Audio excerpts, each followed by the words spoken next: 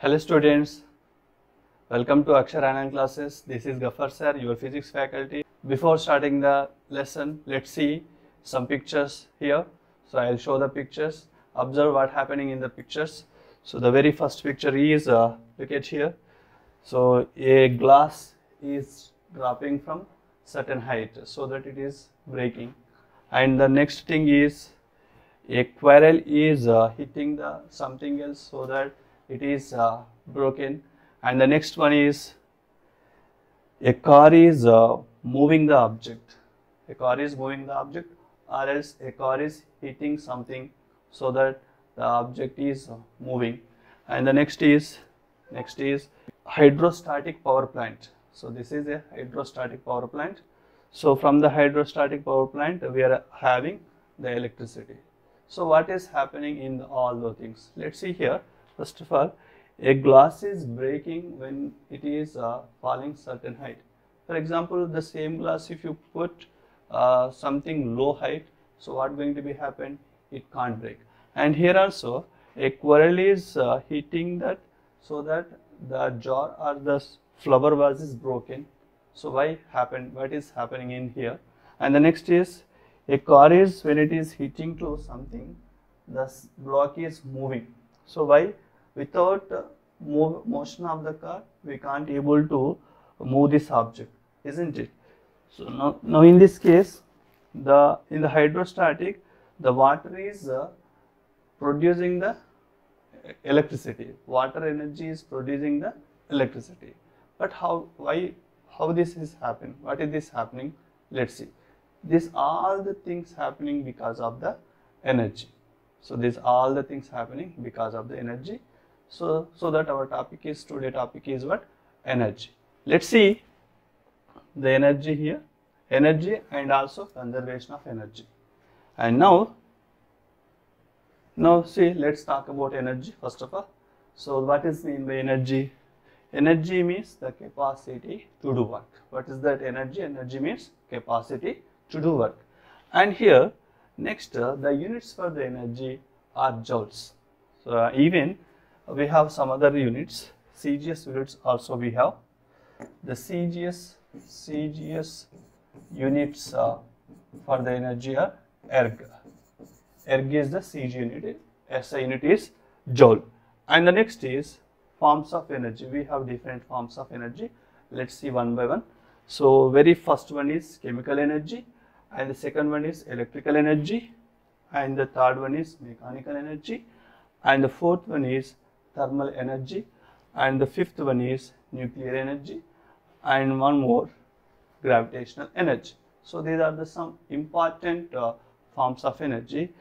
Actually, where we can observe this chemical energy, yeah, you are right, we can observe chemical energy at batteries, exactly. And the next, where you can observe this electrical energy, yes, absolutely, you can, you are right, yes, we can observe, absolutely we can find at light sources. And mechanical energy, where we can observe the mechanical energy. So this is what we supposed to learn today actually. And thermal energy you can observe at when you are heating that geyser or using the geysers, when you are ironing the clothes, at the case you can observe this thermal energy. And nuclear energy will use generally for nuclear reactors, or else in the sun also you can observe this nuclear energy. And the next is gravitational energy. This is also one kind of energy type. This is you can learn in higher classes. So our intention today is learning about mechanical energy. Let's start this mechanical energy now. Yes. So first one is mechanical energy. What is this mechanical energy? Which object possesses the mechanical energy? And how many types of the mechanical energy we have? Today we will learn. Understand? So the first one is the definition of the mechanical energy. The mechanical energy means the sum of potential energy and kinetic energy. So understand, sum of potential energy and kinetic energy. Now we supposed to learn what is potential energy, what is kinetic energy. Children or students, do you know what is potential energy and kinetic energy? Yes, we don't know. but we have to learn now.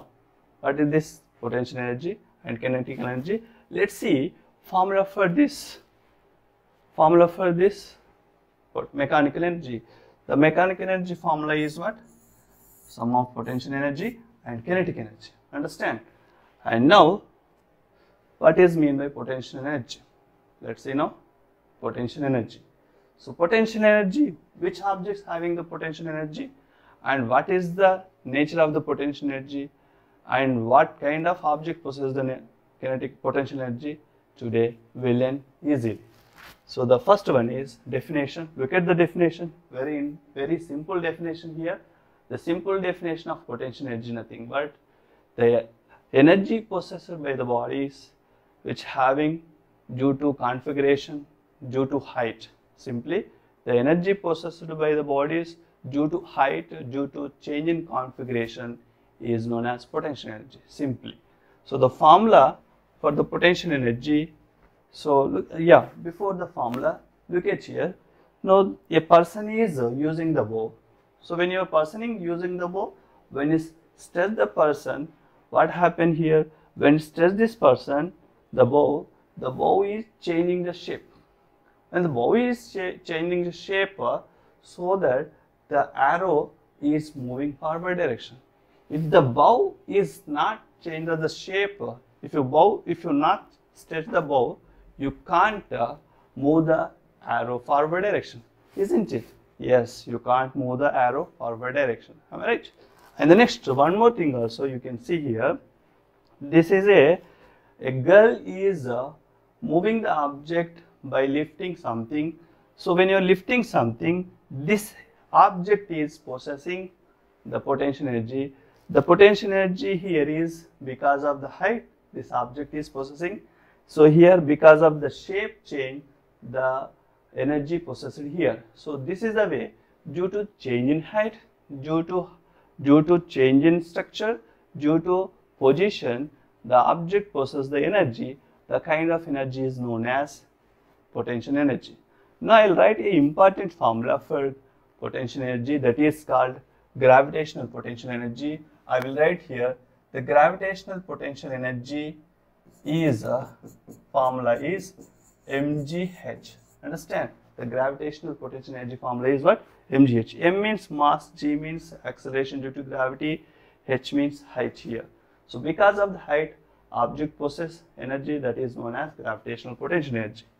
I know next the kinetic energy. Look at this kinetic energy formula first. See, let's see the formula first. If you see the formula, the kinetic energy, which objects possess the kinetic energy? Yes, surely the moving object possesses the kinetic energy, because name itself it is telling kinetic means motion. So moving object possesses the kinetic energy. So every moving object we have potential energy. Let's see some pictures here. So look at this. This is a person is riding the bicycle. When the person is riding the person, so this person possesses kinetic energy. I know here bus is moving, so this bus possesses kinetic energy, and also a aeroplane is moving. But look at this aeroplane. The aeroplane is moving and is at height h. So since this aeroplane possesses both kinetic energy and potential energy too, so this is a way we can define the potential energy. And the formula for potential energy, look at here, the formula, that is half mv square. Here m means mass of the body, v means velocity of the object. So this is the formula for kinetic energy. Now we learn one more topic that is belongs to IIT, as well as based on the topic we have many examples, many questions we got in the IIT, that is nothing but law of conservation of energy. Let's see that part now. So now the thing is what? Law of conservation of energy. That law of conservation of energy, what is the statement of the law of conservation of energy? So the law of conservation of energy, nothing but energy neither be created nor be destroyed. Energy neither be created nor be destroyed, but it changes from one form to other form. So this is what law of conservation of energy. Simply we can tell that the change in mechanical energy is zero. change in mechanical energy 0 or mechanical energy is constant simply. So these two equations representing the same information as the definition. Understand? So this is what about law of conservation of energy. Now where we can conserve this law of conservation of energy, at what positions, for what object you can conserve the energy. Let's see the examples now. The example one is here. This is a pendulum. Pendulum is oscillating. In that pendulum oscillation, we can conserve the energy, because when it is moving extreme position to mean position to extreme positions, we can observe the conservation of energy. And also one more, in the another case also you can observe the law of conservation of energy, that is nothing but for freely falling body. In the case of freely falling body also we can conserve the energy. So now our intention is conserve the energy for freely falling body. Let us observe first conserve the energy for freely falling body. So let's start that. So this is the conservation of energy for freely falling body. No object is falling freely. Let me take this object is falling from certain height h. When it is falling from certain height h, so how it is conserving, let's see now. So now let me take the position. First position of the object is this, second position of the object is this, third position of the object is this. In three positions we have to see that total energy. If it is same, we can say the total energy conserved. If it is not same, the total energy is not conserved. Let us observe here. So this position you can take as A, this position B, this position C. Now at position A, let's see the energy. At position A,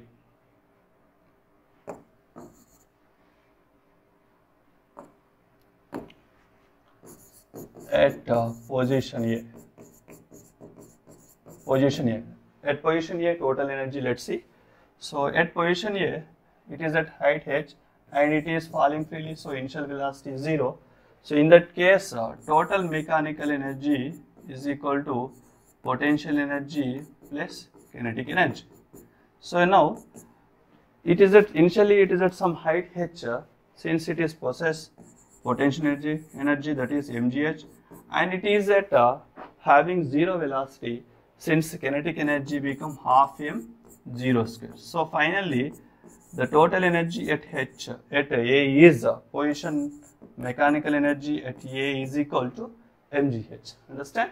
Similar way, let's see total energy at position B. Energy at position B. What is the energy at position B? Again, total energy at B is equal to potential energy plus kinetic energy. But look at here, when the object is at position B, the object is covered some x distance. When the object covers x distance, it is at here. In this case, it possesses some height. That height you can take h minus x, because it is traveling x distance. Total height is h, so remaining height is h minus x. So object is at h minus x height and also having velocity, which means the object possesses two kind of energies, potential energy as well as kinetic energy. Yes, you are right. And now the potential energy, if you take that, m into g into h. H value is what? H minus x. Exactly. H minus x is our height, and energy, kinetic energy becomes half mv square. So now mgh mgx plus half mv square I can write as 2gx. So here 2 gets cancelled. Now after removing 2 mgx also gets cancelled. So finally you will get mgh.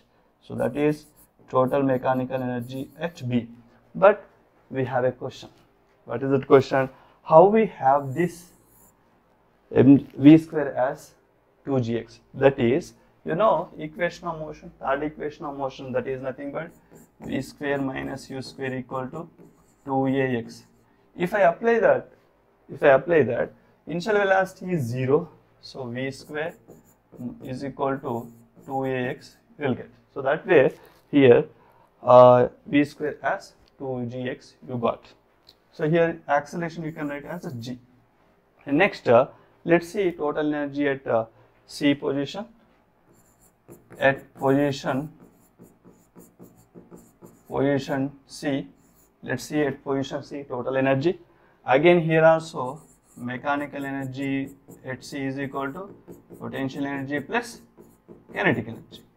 The potential energy is again potential energy at C is how much? 0, because no height, so 0. So next kinetic energy become half m v square. But what is the velocity at about to reach the ground? That is half m v square. I can write 2gh. How we have this 2gh here?